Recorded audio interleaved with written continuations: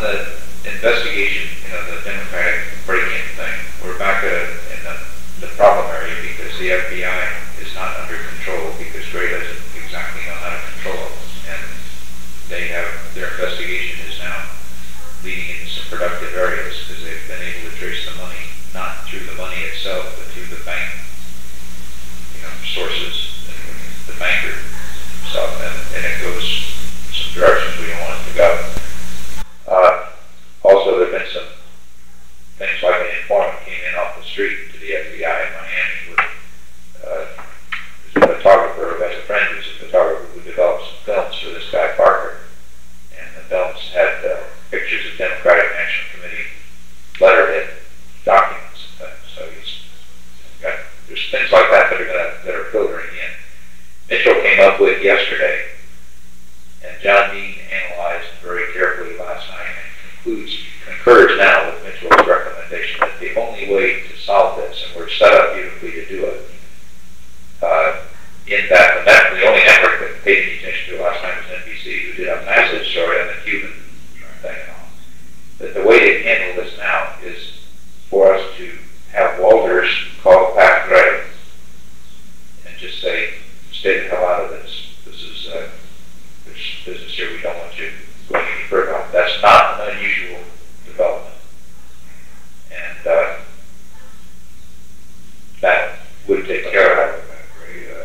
He doesn't want to. Pat does want to. He doesn't know how to, and he doesn't have any basis for doing it. Given this, he will then have the basis. He'll call Mark Felt in, and the two of them, and Mark Felt wants to cooperate because he's ambitious. They'll call them in and say, we've gotten the signal across the river to put the hold on this.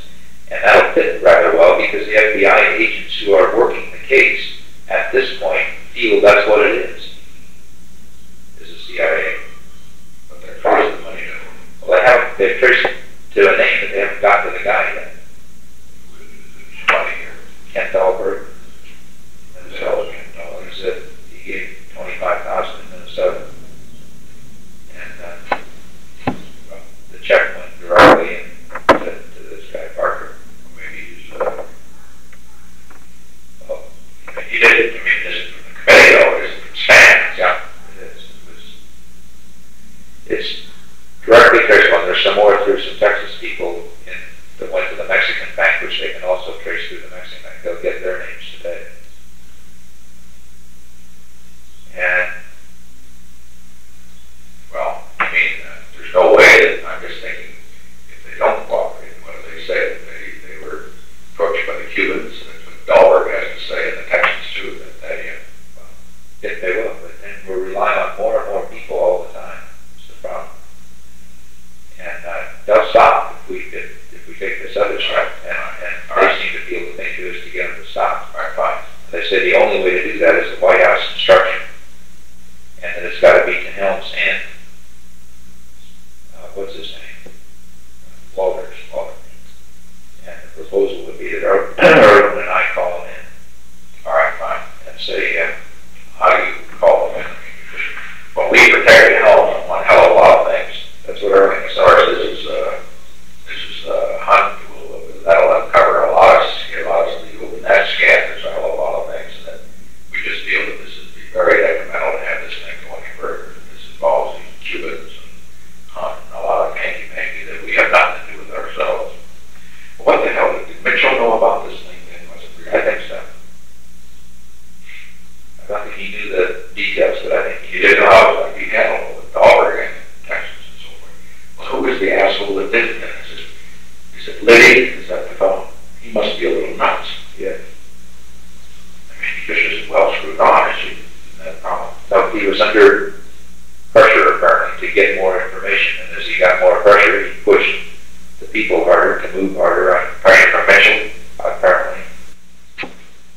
Oh, Mitchell is that the point that you made on this concern about ITP or something. Those stuff, yeah. All right, fine. I understand it all. We won't second guess Mitchell and the rest. Thank God it wasn't Colson. The FBI interviewed Colson yesterday. They determined that would be a good thing to do. To have him take an interrogation, which he did. And that, the FBI guys case had concluded that there were one or two possibilities. One, that this was a White House. They don't think there's anything about the election committee. They think it was either a White House operation that had some obscure reasons for it, non-political, or was the Cubans and the CIA. And after their interrogation of Colson yesterday, they concluded it was not White House, so they're now convinced it's a CIA thing. So the CIA turnoff